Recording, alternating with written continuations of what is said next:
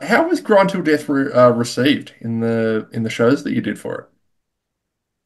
Pretty well. I mean, we don't play that much, so it's hard to tell. I don't know. Who knows? We don't have a finger on the pulse, so to speak. So you tell me. Yeah. Well, I'll be seeing you for the first time at NECROSONIC in Brisbane.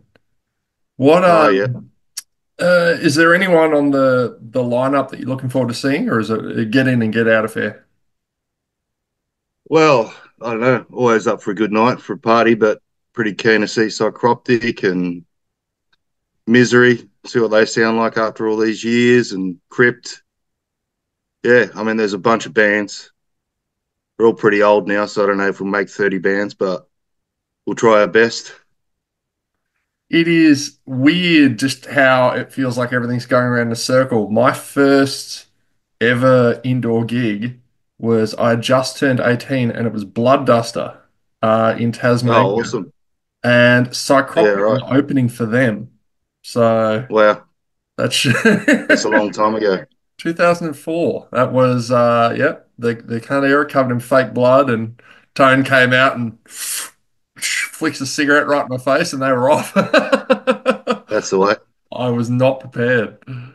Um, Mate, what plans do you guys have to follow up Grind Till Death?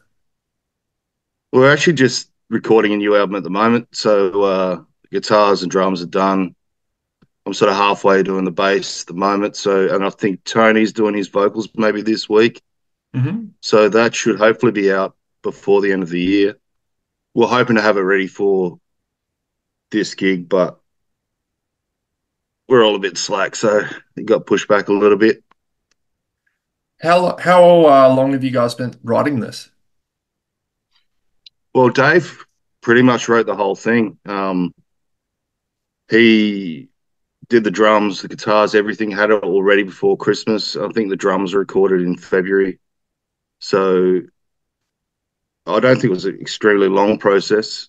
Dave just tends to pump out the riffs once he gets going. So it's just the rest of the band holding it up. Mainly myself and Tone. Everyone else has done their thing. Mate, you can't rush art. That's true. We are artists. We're artists. Yes, artistes. Artistes, yeah.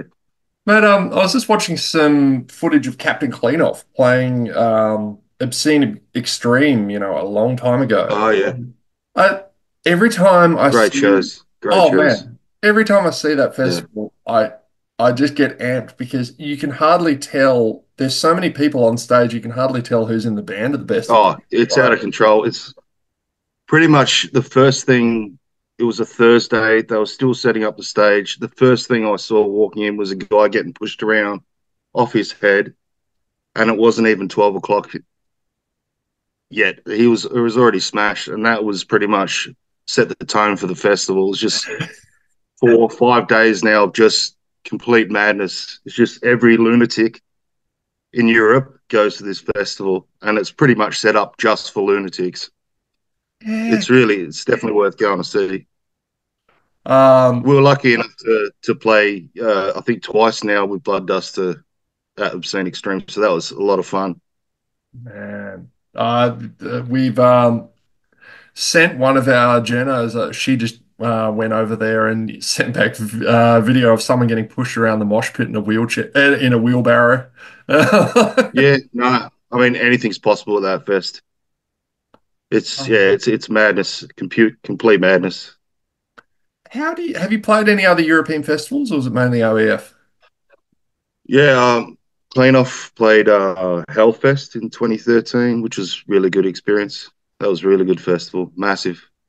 And I had a few little other festivals. But yeah, definitely the favorite was Obscene. It was yeah. No, now I'm thinking about it, I really want to go back there.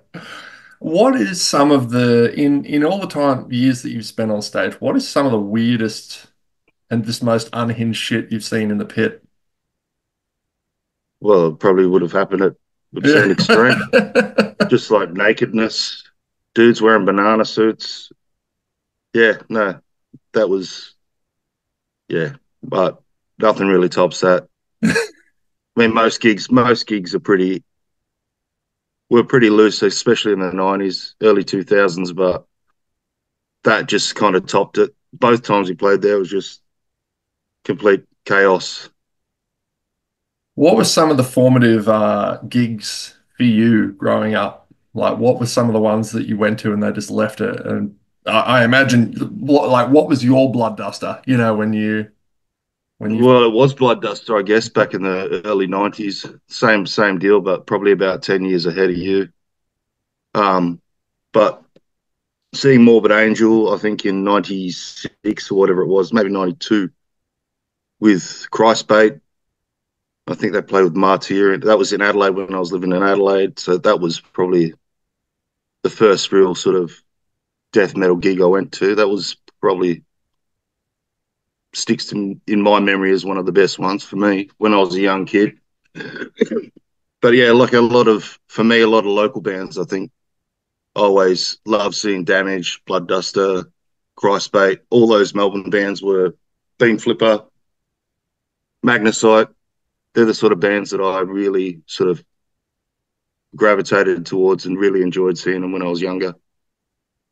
it's it was interesting talking with it was an interview I did with Jason PC. I'm going to say it was 2020, and talking about the early days of just trying to get on like the big day out and stuff. How it was a big deal when Blood Duster first played the big day out. You're saying in the 90s bands like Christbait were, trying to get onto, these festivals and no one was having a bar of it. It's like, no, it's too heavy, girly, No, folk like it.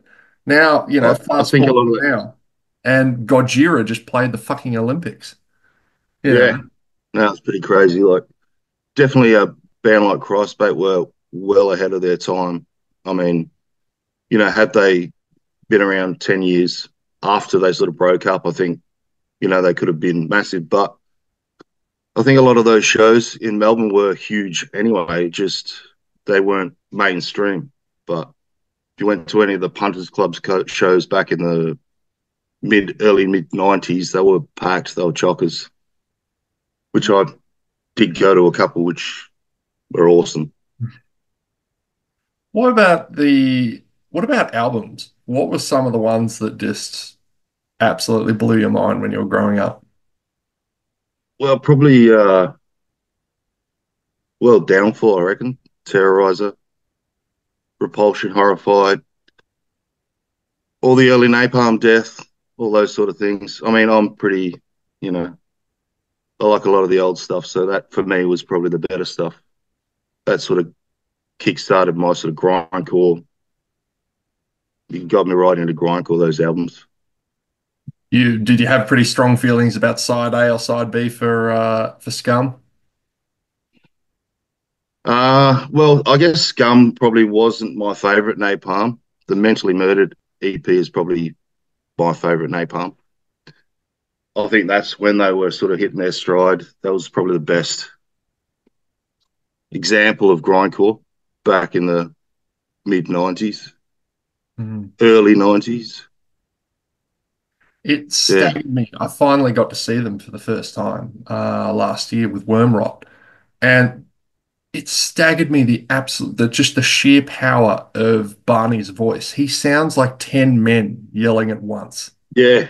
Well, and he's got energy. I don't know how they do it for 2 hours. I'm lucky to do it for half an hour. But those guys still, well in their 50s, Yeah. still kill it. He would attribute that to being a vegan and bike riding. Probably, no doubt. So Healthy living. I asked him where the Fountain of Youth was, and he refused to tell me, the bastard. Keeping it all to himself. Greedy, greedy. Yeah. Mate, if you had the chance to collaborate with anyone in the world metal scene, who would you pick? I don't know. That's a good question. Who would I pick? I don't know. Anyone that'd have me, I guess. I'm easy. Anyone that can put up with me. Yeah. Fair, fair. That'd probably be my one of my criteria as well. Right. We've talked a lot about the early days of grindcore. Who do you see as kind of the reigning kings of the genre, as varied as it is these days? Well, I guess you'd have to say just for longevity, it'd have to be Napalm Death. But bands like Wormrot and I don't know if you've ever seen you saw Wormrot? I did. I saw them with Yeah, yeah. Gold vocals. Yeah, But for me, like definitely just the classics like Terrorizer, early Terrorizer, Repulsion. They're the bands that really I just always still gravitate to. yeah. I've got nothing for you, mate.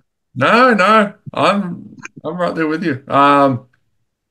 One of my favorite people to interview has become Kevin Sharp from Brutal Truth. Ah, yeah, He's yep, yep, just so serene. Like I absolutely love that dude. yeah, And just the beard, the no shoes. yeah. Probably because it's pretty high, probably high all the time. Yeah. Oh, it's nice for some, the lucky buggers.